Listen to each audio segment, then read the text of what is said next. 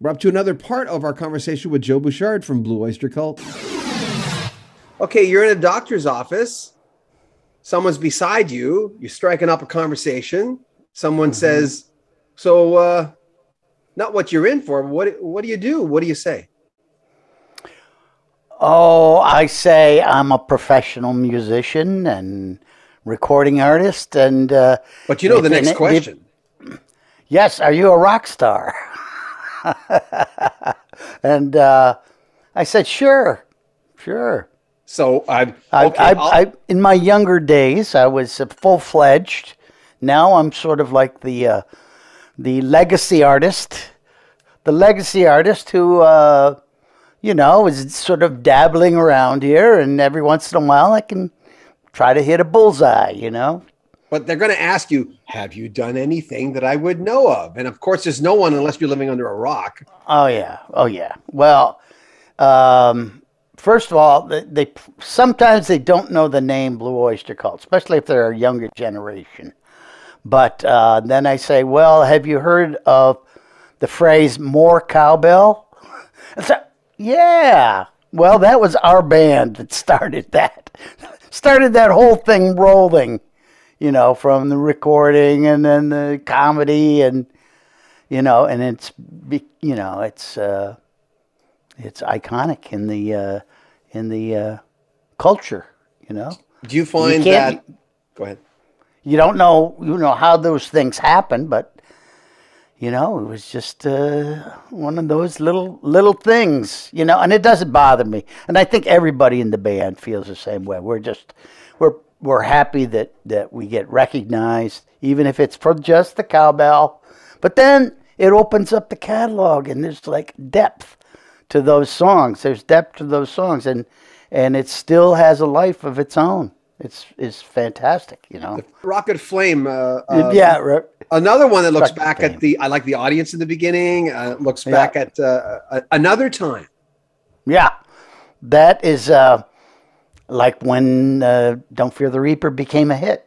We were on that roller coaster. We was headed up the deep dive, up for the deep dive, and you just that's what that's about,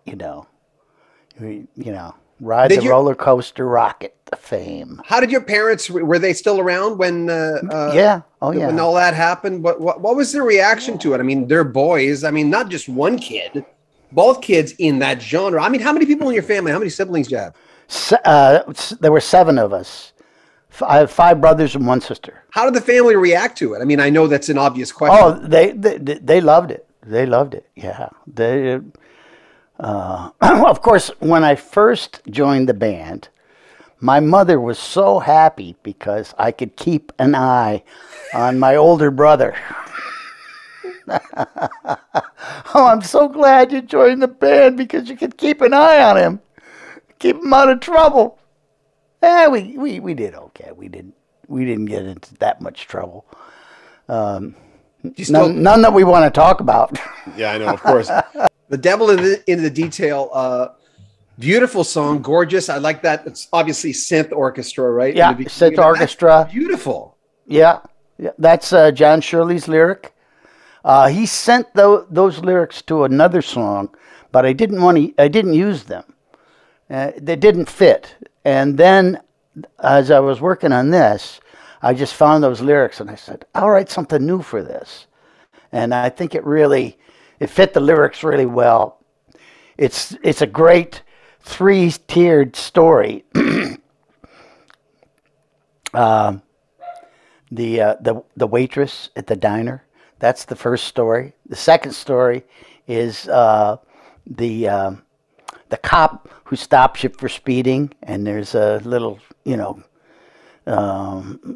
kind of a story to that. And then the third story is the lady in the church lady. And the devil's in the details. And then, the story sort of expands a little bit. But he's great at, making those little just short poems, so well balanced and nuanced. So And it makes you think. It makes you think. It makes you think. That's what those things do. Devil's in the details. Yeah.